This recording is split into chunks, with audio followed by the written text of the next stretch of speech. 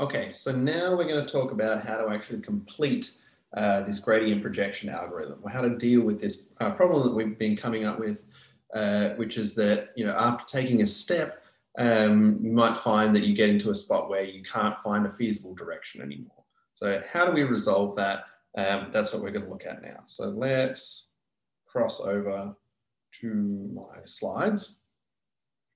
Okay, so this is completing the gradient projection algorithm. So here's the problem that we get, is that you find, and that you would have found if you continued on the calculation from the example in the last video, that we get stuck after a step and that we can't find a new feasible direction. And that can also happen when you get to the minimum, or it can happen when you get stuck in a corner.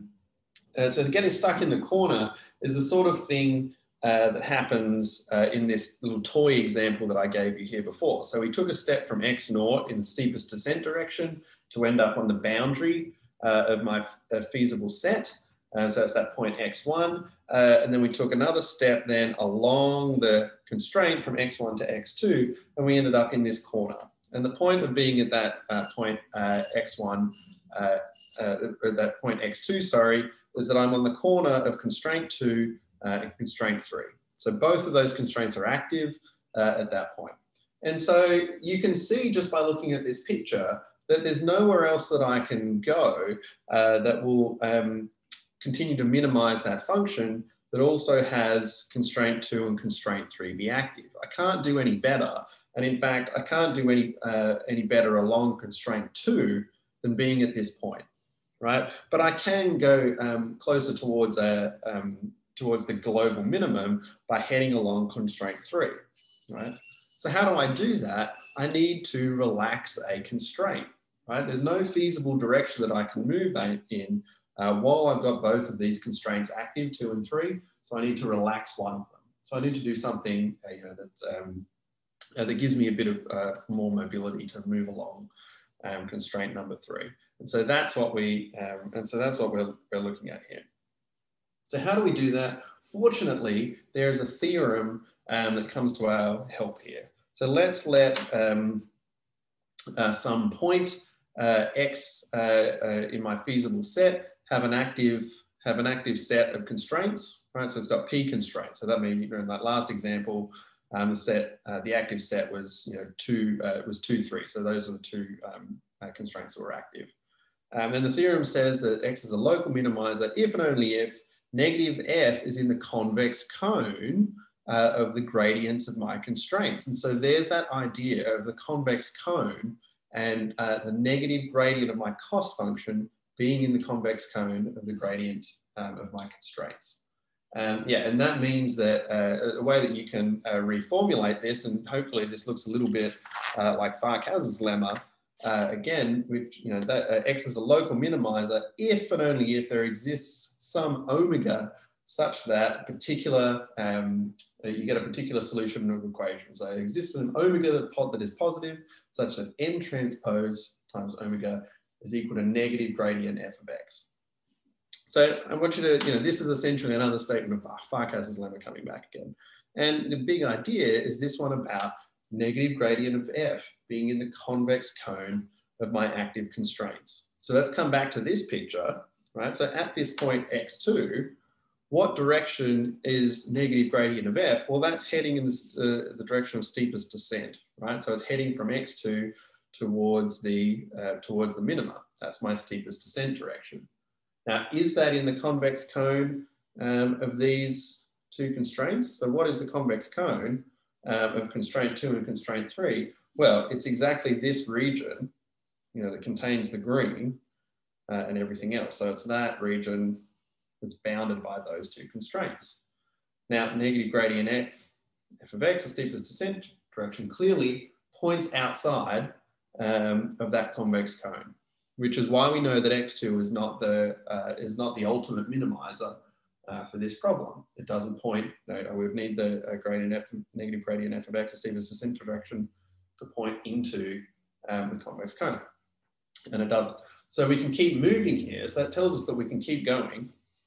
And importantly, I've actually got something from Farcas's lemma, this bit here, that I can check, right? So if I can find an omega that solves this linear, this set of linear equations here, it solves this matrix equation, right? And if that omega is positive, then that means that X is a local minimizer, right? And if not, then it's not. So basically what I need to do, this gives me a criterion that I can use to check, and that's form this set of equations, solve it, and check that omega, check whether omega is positive or negative. And so that is what we can do here. So this is so I won't prove this theorem, by the way. The theorem is not that long to prove. You can check out the theorem in the notes. Hopefully it seems familiar to you from all of this discussion we've been having about KKT, Farkas-Lemma, things like this. Indeed, that's what comes into the proof. So check that out. But let's see how this works in practice. So we found when we were computing one step of our steepest descent, about conjugate directions algorithm before, we found this, this new point x1, which turns out to be 26 over 11, 10 over 11, 15 over 11, 0. And we want to check whether this is a minimizer of the problem. So what are we going to do? We're going to solve this equation, this one that's written here, m transpose omega equals negative gradient f of x. So we need a few things. So let's remind ourselves what the matrix M is. So it was formed from the gradients of my constraint functions, which was that. I'm also going to need gradient of f evaluated at x1, right? That, you can just compute that. I'll just write out what it is. That turns out to be, doesn't turn out to be that, turns out to be 30, 20, 30, negative 33 over 11, right? So that's just plugging, just calculating grad f and plugging this new point x1 into it, and you just get that. And then what I need to do, now that I've got that, I need to solve m transpose omega is equal to negative gradient f evaluated at x1. So if I solve that, then that gives me some solution omega. What does that solution turn out to be? Well, that's just a system of linear equations. You can go and solve that pretty easily. The solution turns out to be this. So it turns out to be negative 10, negative 83. That vector all divided by 11. And the point about that is that is definitely not a vector that is positive. Every entry in that vector is negative. So, that's, we need everything to be positive for this point x1 to be a true minimizer. So I know that x1 not a minimizer, which means I need to keep going with my gradient projection algorithm. So what do I need to do there? Well, clearly this is telling me that my constraints here, my active set of constraints, which was constraint 1, 2, and 6, which formed this matrix M, that's too strict. I need to relax that. So how do we relax these constraints? Well, here's a heuristic. Basically, the idea is that we look at this omega. So let's remind ourselves what omega is. I'll just write it out here again. It was negative 10, negative 83 in that last example. We basically admit the most negative, the constraint corresponding to the most negative element of that omega. Right, so when I calculated that omega, I got, the third entry in this is much more negative than the previous ones. And if you remember where this comes from, these refer, each element in this omega refer to constraints. So this is constraint 1, the first entry. Constraint 2 is the second entry, and it was constraint 6. That is that third entry. So what this is telling me, the heuristic here is telling me to eliminate this constraint. Right, I want to get rid of that, and I want to form a new matrix M. So in able to do my gradient projection algorithm again, I need to eliminate that third row from my matrix M, which is equivalent to eliminating or relaxing that sixth constraint. So I don't need to demand that x4 is positive anymore. So my new M is going to become, well, it's just the first two rows of that matrix. So my matrix M had constraint, the gradient from constraint 1, right? The gradient from constraint 2, and the gradient from constraint 6 in it. I'm eliminating the last one, so M is just going to be 2, 1, 1, 4, 1, 1, 2, 1. So that's just constraint 1 and 2, constraint 2 being in there. What can I do then? So once I have that M, what I will do is I would form V0 is the null space of this new M. Right, so find the null space of that new M, and then PS is going to be V0 times V0 transpose. Right, so find the null space of the new M, formulate this new projection matrix, and then the new U is going to be negative PS times the gradient of F evaluated at X2.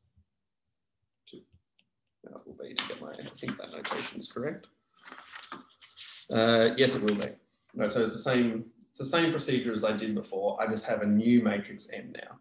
And the effect of this is that I've relaxed my second constraint, right? So I've relaxed my sixth constraint, my constraint that that x4 has to be exactly equal to 0, right? So I'm now allowing that to be not be an active constraint. So coming back to my picture here, what would go on in this picture? Is I calculate U equals 0, right? The steepest ascent direction is not in the convex cone here. So I find a constraint to relax. The constraint that I'm going to relax is going to be constraint 2. So I'd remove that row from my matrix M, and that allows me to move along constraint 3 towards towards the final minimizer is. So that's the idea. This we can all encapsulate in a full theorem. So this full theorem sort of describes that full idea, where the thing that's put in here is this new heuristic where I remove the jth row from M, and then I can, this allows me to go again. So this theorem tells me what to do when U is equal to 0, right? So when U is equal to 0, it's telling me we solve this equation. We form a new matrix M where I omit the most negative, the constraint corresponding to the most negative entry of that omega, and then I can do my gradient projection algorithm again. And that's it. That's the missing piece, and that's the something special for our gradient projection algorithm.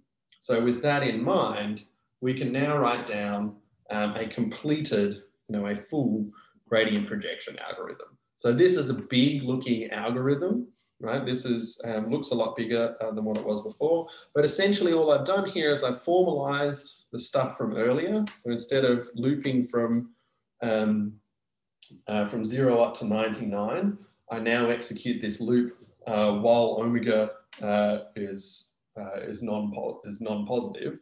I keep doing this, stepping until I can't step anymore.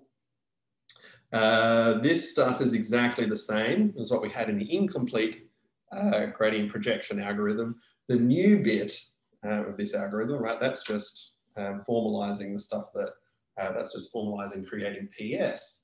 The new bit is this section down here, right? So let's highlight that.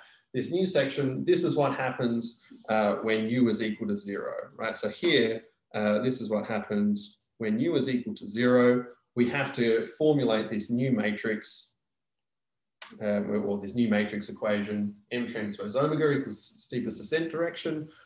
Solve that, eliminate one constraint, and we get a new, we can take another step. That's the picture, and that finally is the full gradient projection algorithm. Again, there's a lot of mathematics underlying this, but that picture that we started off with remains, that's the idea here. So the only thing we filled in the piece here, the missing piece of, is how exactly to relax constraints such that we can get out of corners. And that's it, that's the gradient projection algorithm. So all that remains now is for us to do one more example to see how the full thing works in practice, put it all together, and then that's it. You've understood the whole thing, and we're done.